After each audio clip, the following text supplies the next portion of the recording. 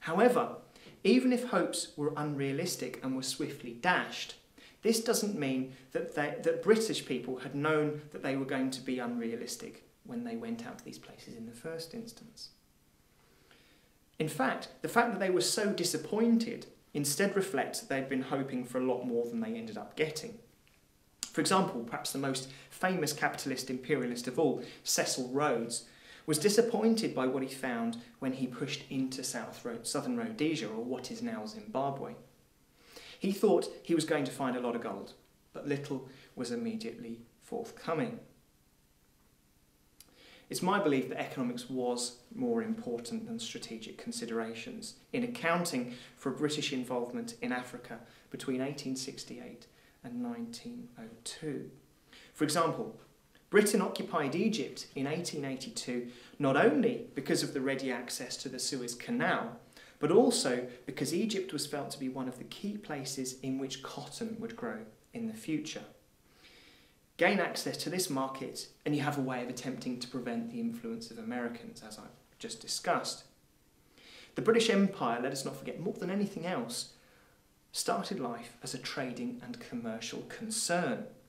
This wasn't merely the case with Africa. It was there in India. You've got the East India Company in India.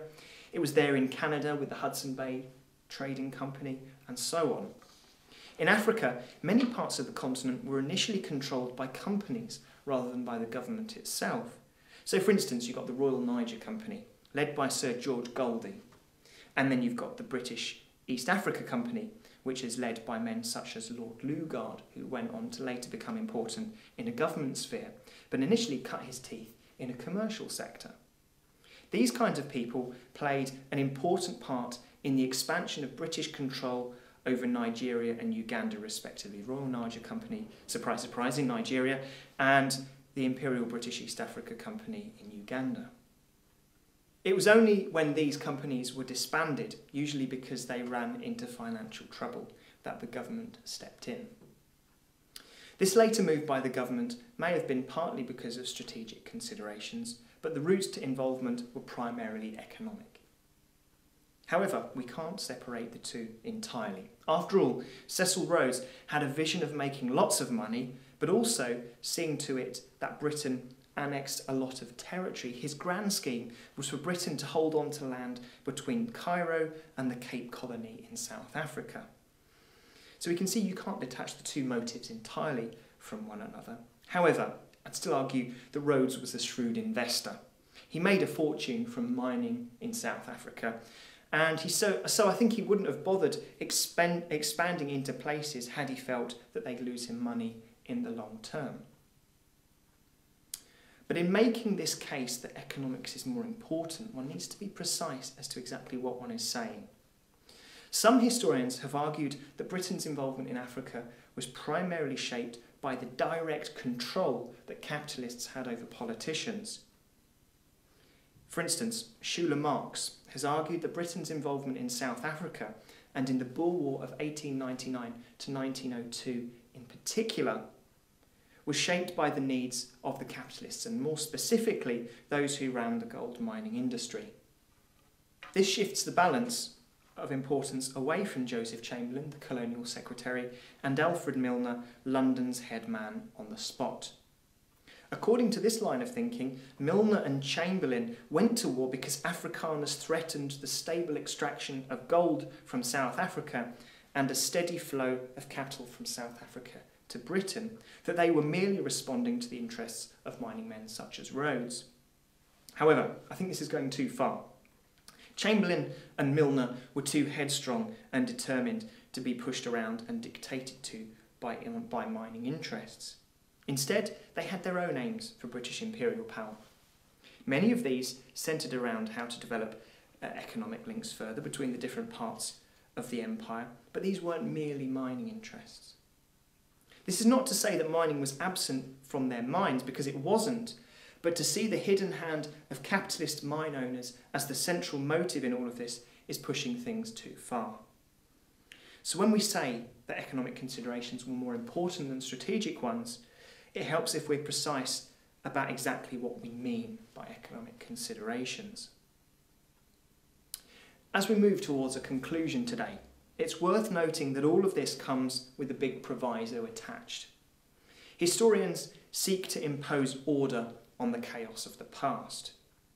But none of these arguments and theories that I've mentioned today should detract from the chaotic nature of the scramble itself, as is clearly suggested by the use of the term scramble to begin with. Nobody scrambles in a kind of rational, clear-cut way. The scramble was confused. It often happened without any sense of coordinated planning. Each European power was a tangled web of different influences, of people pushing, or at least trying to push, things in different directions. For instance, as I briefly noted earlier, some people thought there were lots of minerals, lots of diamonds and gold to be gotten from the inland regions of Africa, whilst other people were a bit more sceptical. Some thought that all of what was going on was a good investment for the future in terms of both economics and national prestige, while others were profoundly sceptical about it, some even actively opposing it, expressing outrage at the financial waste it was felt to involve, the uselessness of the exercise. They were convinced that it went against Britain's best interests, and indeed the entire British political and economic ethos. The tale from the London end of things is therefore not a simple tale of a Conservative or a Liberal party acting as one. Even within the different parties, there were splits within cabinets, as was demonstrated in the Liberal cabinet in the lead-up to the occupation of Egypt in 1882. Furthermore, there are other reasons why the British expanded into other territories. For instance, the case has been made by some historians that an increased British involvement in Africa was partly because of a desire for greater scientific knowledge, or because of a desire on the part of missionaries to convert Africans to Christianity. Or it could be argued that there was domestic pressure for a greater involvement in Africa. For instance, the newspaper campaigns of the 1884 to 85 period can be said to be part of the reason why Gladstone reluctantly agreed to send troops out to Khartoum in their unsuccessful attempt to relieve General Gordon whilst he was being besieged by the forces of the Mahdi. However, for the reasons that I've discussed today, I think it's clear that economic and strategic considerations were the two single most important factors. And despite the difficulties of drawing firm conclusions that I've already noted, some points can be made. One argument we can make is that the British felt taking territory in Africa was seen as a way of maintaining its preeminence in the face of others. This was part and parcel of an attempt by the British to both maintain its political clout at the diplomatic meetings of Europe and to make itself better prepared if it needed to react against any other power in the future, such as if the Russians ever saw fit to stir up instability against the British state in the northwest of India. Nevertheless, it would seem that, at least in my opinion, economics provides the most compelling reason for the scramble. By this time, it was clear that the process of European economic penetration could not go on smoothly. The global market and the encouragement of Africa to enter into that market was no longer sufficient to deliver what Europe needed. Obstacles had arisen which only formal imperialism, the extension of formal military and political control, could remove. It was now believed that Africans could not do it themselves. They were incapable of modernising themselves. And you could argue that in the middle of the 19th century there's a massive change in British racial attitudes towards Africa.